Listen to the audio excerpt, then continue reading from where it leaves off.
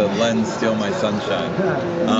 You know, it's eerie. You know, one of the things that we say in the writer's room is that we want to write a show of this time. It's very important to us to be about, I mean, a reviewer said that, you know, like, it's easy for our show to be dated because we're about technology. In a couple of years, all the technology in our show is probably going to be, pastiche or whatever. And my opinion is it's as if we're making a period show of today, and that's the way I look at it. So maybe that has something to do with how eerie to close to reality we get.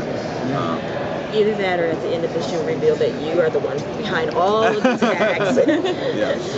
Ashley Madison. Yeah, it's like.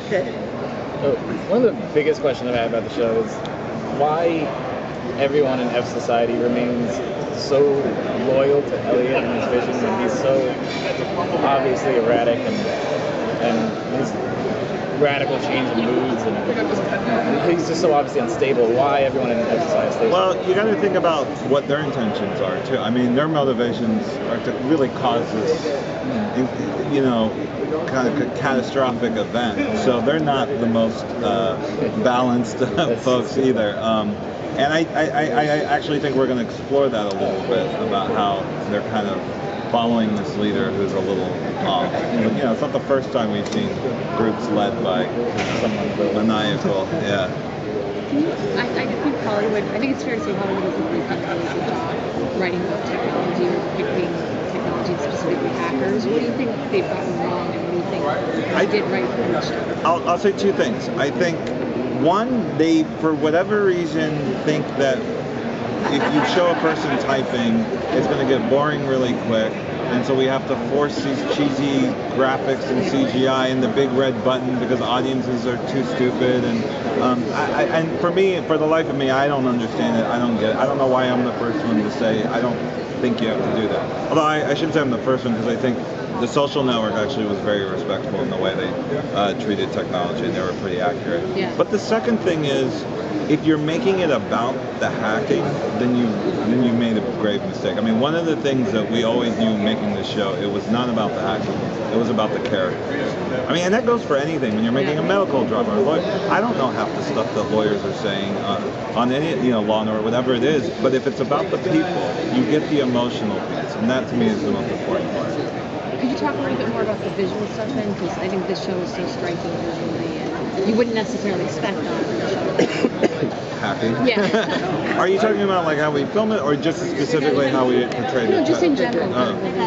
Well, I'm a very, like, for me, when we film something, when we compose a shot, to me it's like incredibly important. I wanted to be a director before a writer, so that was something that like just was a high priority for me. And in television, you always hear it's the writer's medium, and for me, I never looked at it. For me, it's the filmmaker's medium. At the end of the day, every component, not just the look of it, but the music and the sound design. So all those components, why not work at like at the highest levels you can?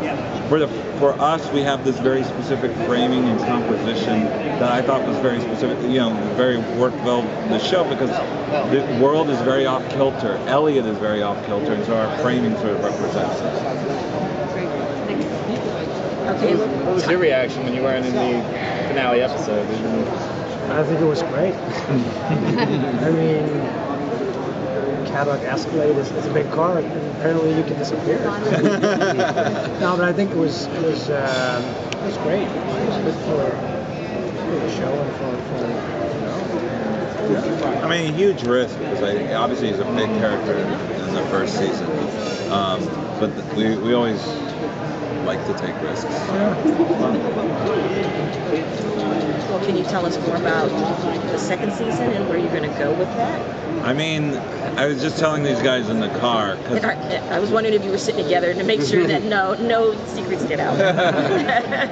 No, they were asking me all these questions, and I'm kind of staying tight-lipped about it, because from the nature of the show, obviously I don't want to spoil anything. But I will say, I mean, having just been starting up in the writer's room, it is incredibly dark. And for a show that's already kind of dark, it's a little crazy right now.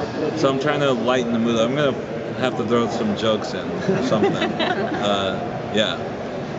That's kind of all I want to say. That's okay. How is it on a dark show? I mean, for the actors, do you do anything in particular to get in that mindset? Or I mean, yeah, because you've had to do some Yeah. fucked up stuff. It was intense from time to time, and I remember waking up and was like standing on the bottom of, on the sidewalk looking up at the skyscraper, knowing I had to climb up there that particular day when it's like you gotta do tough stuff. And so sometimes it was intense, but it was also the beauty of it because it was so well written and all these small kind of. I remember we talked a lot about Futrell with control, losing control, control, losing control. So when we started to get into that, it was easier of like getting, okay, this is the pace. And so it was intense, but it was beautiful. I mean, you did an excellent job. Oh, thank you. What was the most challenging scene or moment? I'd say actually the start of episode 2, the long monologue round table, because that was the start. I mean, we did the pilot a year ago, and then we started in April. And that was my first day coming in, having a 4 or 5 minute monologue. That was I knew that I got to do this good because we got 9 episodes coming. So that was like the toughest scene, I'd say. You talk about composition, like, do you think is the perfect moment for a TV series? That's many people say that this is the golden age of TV series. Do you feel that? Do I feel that? I mean, here's the thing, like, these kind of shows, or this kind of storyline, I don't think can be made as a film. Yeah. And I think that's why filmmakers, a lot of writers and directors are moving towards television, and actors are moving towards television. Because you get to kind of hit these sort of more interesting, provocative storylines and themes. So I think for that, television is just sort of reaping the benefits of the losses of the film industry. You know? You talk a little bit about the decision to bring the show to USA because the show is so not the USA channel, and I think it's just sort of. You know, it was just an interesting position because they really wanted to rebrand their network, and they were very passionate about the script, and they didn't really want to change the script. And so I was in a position where I was going to have a lot more creative freedom than I would at another network. So it was kind of just like a perfect marriage. It was like one of those things where we were like teaming up to be like, okay, let's do something crazy and bold. So that creative freedom sort of stay throughout the season, or was there anything? I mean, let me put it this way: I've never been in a writer's room. I've never done a television show. I had no business being a showrunner on a TV show, and they let me do that. I mean, that's how much they trusted us. And they look, every once in a while they would push back, legal would push back, and that's going to happen. But they, for the most part, kind of left us alone.